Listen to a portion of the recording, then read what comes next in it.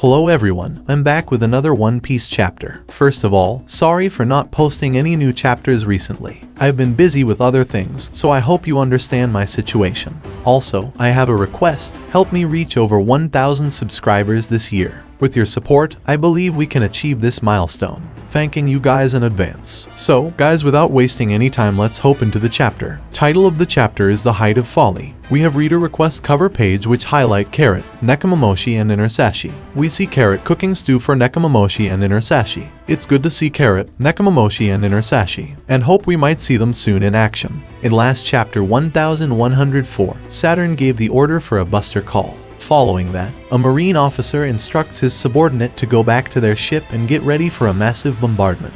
One of the marine officer wondered about what happened in the town center. He asked his fellow teammate, who didn't know and just told him to just follow the order. Doll requests Saint Saturn and Kizaru to return to the ship, but Saturn refused. He said he and Kizaru would stay on the island and instruct them to start the attack as soon as possible. This surprised most Marines, but Kizaru told them to leave, and they agreed. Vegapunk questioned why Saturn was doing all this. After all, he was after his life, so why Saturn want to destroy everything?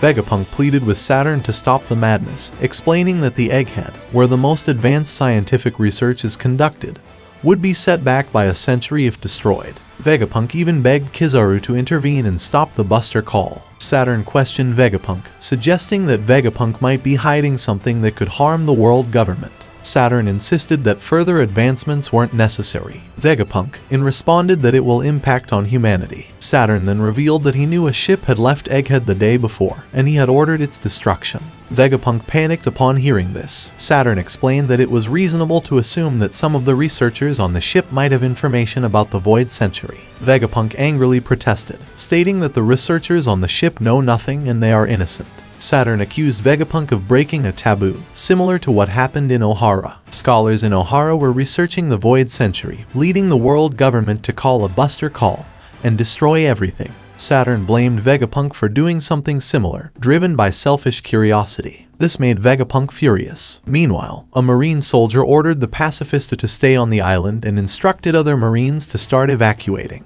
Sanji instructed Frankie to hurry and get into the vacuum rocket. He told him to meet the others at the back entrance of the lava stratum while Vegapunk diverted their attention. On the other side, Bonnie was concerned about Vegapunk. Sanji reassured Bonnie, telling her not to worry because they wouldn't leave without him. Sanji got in touch with Nami to check the situation at Lavo Stratum. Nami informed him that they reached the back entrance of Egghead and asked about the chaos below. Sanji then told them that the Marines were going to launch a buster call. This news made Usopp and others anxious. Nami, concerned about Luffy, asked if he was with Sanji. Sanji assured her that he lost track of Luffy but believed Luffy would be okay. He asked for updates on their situation. Nami shared that Zoro was still fighting with Lucci, and they had sent Jin to watch over Zoro to prevent him from getting lost. Edison was worried about Stella, and Chopper was taking care of the injured Robin. Usopp's panic and frustration about facing another buster call. He urged everyone to act quickly and escape from Egghead. Nami also informed Sanji that Vega Force 1, carrying the Thousand Sunny, was destroyed by Kizaru. Brook, using his Devil Fruit ability, froze the clouds to move the Thousand Sunny by sliding it to the back door. In the next scene, Marines are preparing to open fire on Egghead, aiming to turn it into dust. Pacifista robots are also moving and causing destruction on the island. Vegapunk looks sad as the city he built is getting destroyed in front of his eye. Atlas and others are going up to Lavo Stratum using the rocket vacuum. When Frankie sees the incredible speed of the rocket vacuum, he gets excited.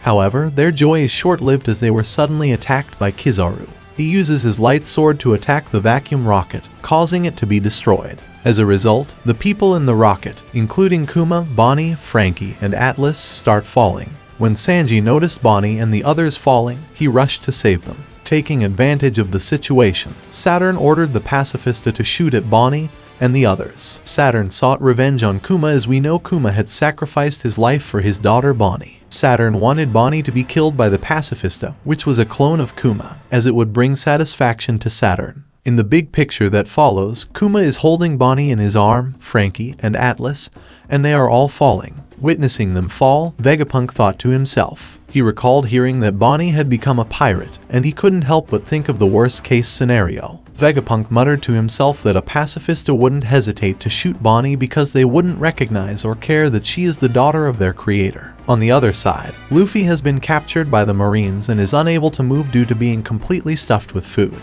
Towards the end of the chapter, a Marine battleship on its way to attack the researchers' ship was unexpectedly attacked by an unknown enemy. A Marine officer informed Kizaru that the attacker was heading towards Egghead. So, guys, this is the end of chapter. Guys, what do you think? Who could be this unknown person or group? Whether it's the Revolutionary Army. We saw them in the Kamabaka Kingdom in the previous chapters, but we're not sure if it was in the present timeline or the past. Or it might be the Blackbeard pirates as we saw in previous chapter Blackbeard's ship near Egghead. But the question is, why would they save the researchers' ship?